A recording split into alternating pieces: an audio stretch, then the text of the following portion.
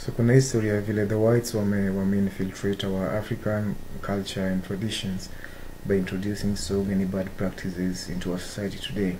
And I've seen some of the best brains from Africa moving around cities and campuses in Africa talking about this. Let me take for example the professor himself, Mr. PLO. You've seen him in Accra, Rabat, Abidjan, Cairo, and he's talking about how the white man imports so many bad things on us.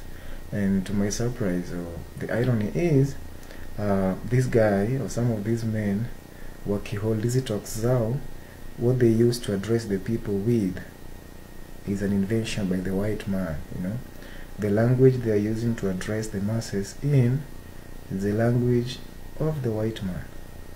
Even the clothes that they are adorning, you know, these are inventions of the white man. Sijaiona mtu kama PLO or some of these guys wamevaa some animal skins and wanaongea na some horns, you know, like the Africans used to do it before. To address these guys, they are using exactly what was invented by this white man.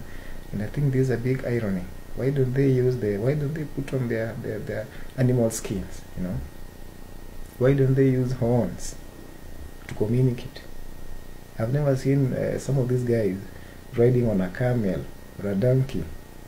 They're using vehicles or planes, inventions by the white man, but they'll never talk about that. So that to me is a big irony. Yeah.